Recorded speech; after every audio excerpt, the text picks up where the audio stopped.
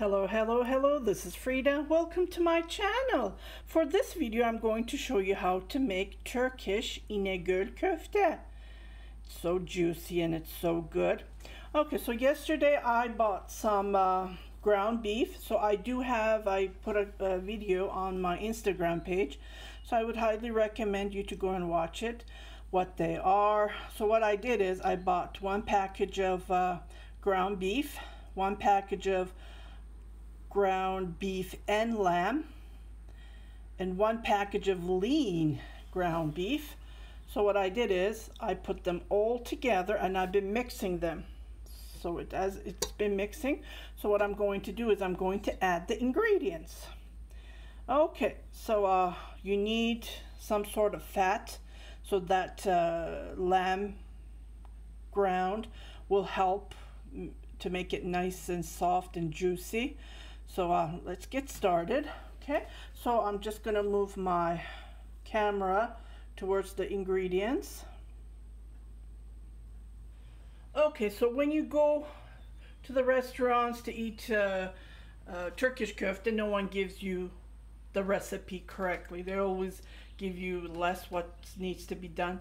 So I'm 53 years old and I've been trying and trying for years, and finally I found a way how to do it. Okay, so I'm gonna write down the ingredients, what you need, and pin it on this video. So this is my own recipe, believe it or not. No one gave me anything. It was like a nightmare. You go to the restaurant and you say, I live in Canada and I can't buy this, so the taste is not same.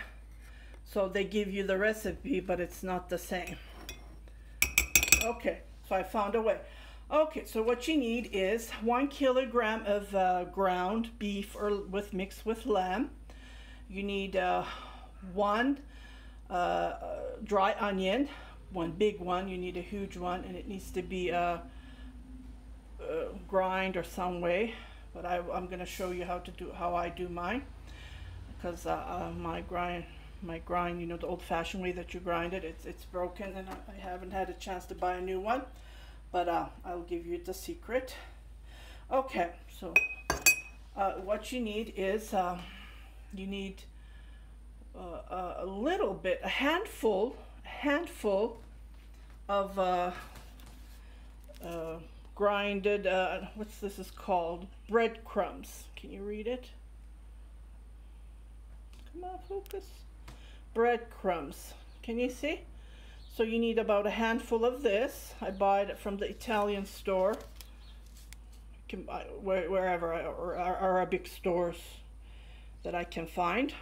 Okay, and that's one. You need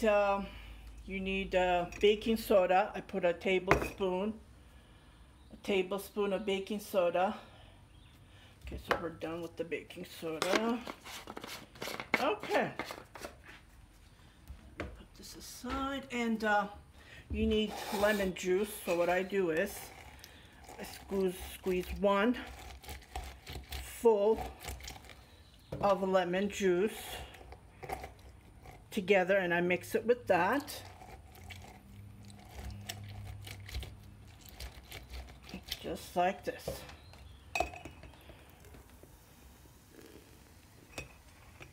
Okay, it's done. So mix it. You need to stir it. You need to dissolve this. Stir it, stir it. You need milk. Okay, I said onion. I'm adding garlic. Okay, I'm gonna move you to my what you call it? My chopper here. Let me just you know what? I'll move my chopper here. It's the KitchenAid chopper that I bought, and I already gave you my feedback. So I move it to pure instead of chop, and I put the onions as well. Just a couple of garlic. So I chop the onions just like this, and I put, I don't know, 1, 5, 6, 7 of the garlics like this. That's okay. So I'm going to puree it, and I'll be right back. Okay, so what I'm going to do is I'm going to drain the water, the liquid from the onions that I have pured. See how it looks? So I'm just going to empty this just like this, and I am going to start separating the liquid from the onion, and I need the pure onion, not the liquid. So what I do is, this is what I do, and it takes me a while, so I'll be right back. While I am trying to separate, I will add this to the ground beef, and I will have it, my KitchenAid will do the work for me. Stir it. Okay, I had to use my hand because you have to push hard and hard and hard. So I separated the liquid. So what I'm going to do is, see how much liquid? There's lots of liquid. So I'm going to pour this into with the ground beef. And I'm going to start adding the rest. So let me just move this towards here. So I'm just going to empty those onions that I have, and I'm going to continue having the KitchenAid stir this. The more you stir it, the better it becomes.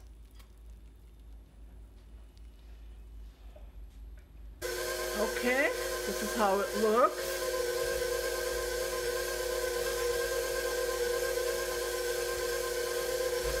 I need to use this tool though. I don't know. What happens is it goes on next to the bowl. Okay, so I'm gonna put a little bit of this, like I said, about a handful, just like you can. Not too much though when you're barbecuing or when you're frying it. They do get burned, so not too much, just a little bit. So I'm gonna let it stir again, and I'm gonna add the pepper, whichever you like. It's up to you, your taste, right? So I will let this stir. Okay, so this is gonna stir. While it's stirring, I'm going to add the dry ingredients. Okay, the dry ingredients is cumin. Just have a little bit left. I need to buy more.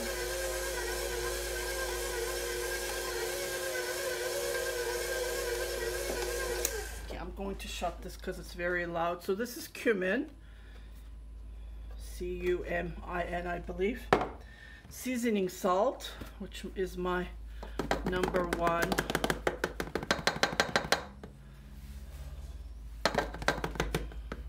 I don't want it too salty because there's salt in it as well. Oregon, I love Oregon.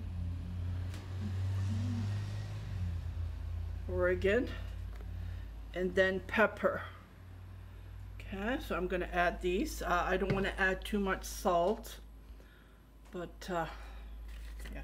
So pepper you can add as much as you want, because pepper won't give it, too much salt. And Oregon, again, Oregon, I would say a tablespoon. So I'm going to stir this. While I'm stirring it, I'm going to add milk. That is the secret. No one tells you that. So I've been doing it for years. Finally, I found the secret is milk. It can be any milk. I have 2%. Any milk will do it. Okay, so I'm gonna let it stir and I'll be right back. Okay, I'm going to add the milk, but I don't want to add too much. So there is no how much to put in. So I don't want my my Turkish köfte to be watery. So I'll just add a little bit, and if I need to add more, I will continue to add. Okay, so I'm gonna let this slowly stir.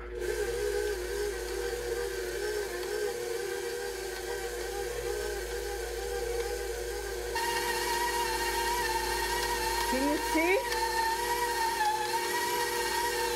Can you see the middle is turning into a ball? That means it's ready. But I'm just going to add a little bit of olive oil. just a little bit, just to give it a little bit of shine. That's all to it. My milk is okay because it already turned, and I'm just gonna let it turn a little bit more. The more, I would say, let it turn about 10, even 15 minutes with this machine. With hand, it's really hard. It's very bad for the wrist. But if you have a KitchenAid or something like this, it's very useful. So I do it for 15 minutes. I'll let it turn a little bit, stir it a little bit, and I'll be right back.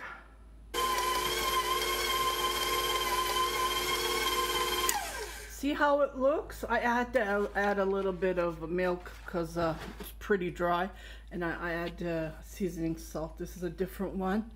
I added this a little bit just to give that taste. So this is ready to rest.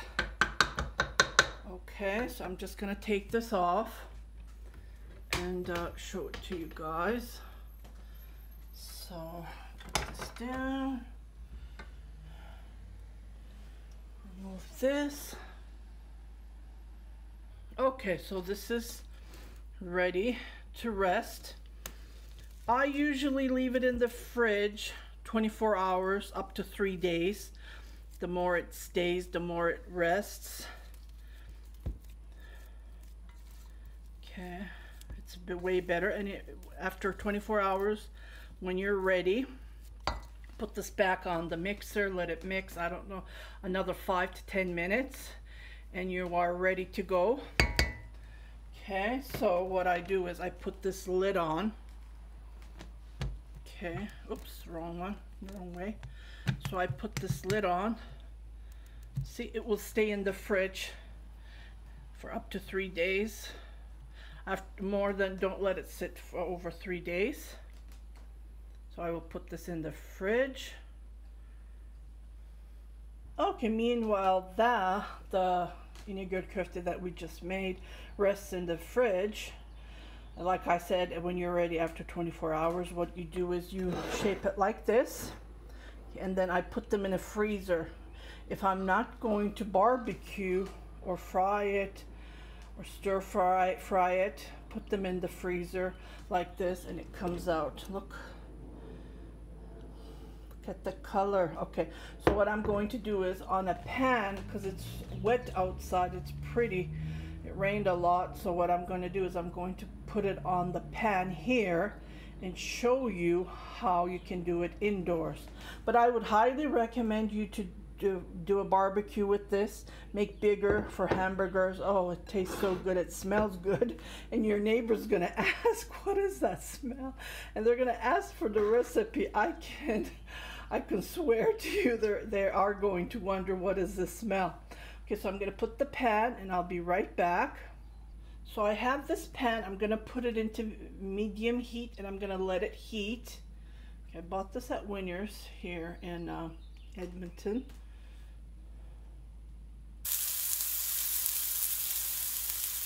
Looks like I forgot to unpause it. So what I did is I put a little bit of pan so it won't be stick to the pan.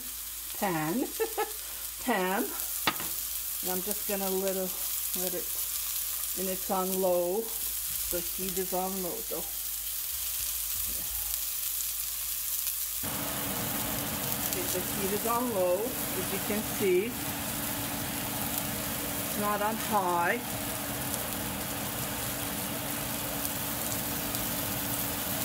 This is the reason I would highly recommend you to do this on a barbecue, because and then it tastes way better, and it looks way better. But unfortunately, it's wet outside. I didn't want to go out. Okay, lots of bugs and mosquitoes. So just gonna stir it. Ooh. This is too much.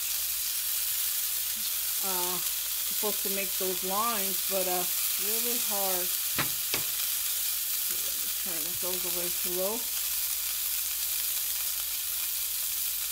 And I'm going to let it cook. Okay, so you can see the other side is done. Just gonna cut this and see if it's cooked. it is cooked.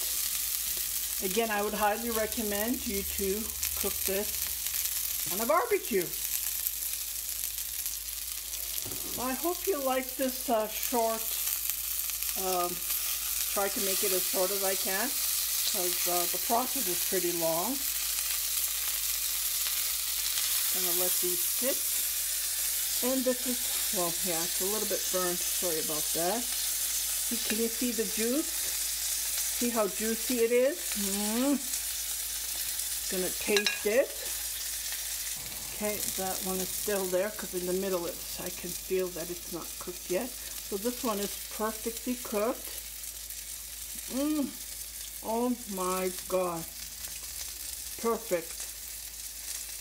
So it's a little bit salty. But on this batch I didn't put salt, just seasoning salt. Nefis lezzet. It's fantastic. So I hope you enjoyed this. Try it. You will love it, love it, love it. Take care, everybody. I'll see you on my next video. Bye-bye. Oh my goodness. Try this one more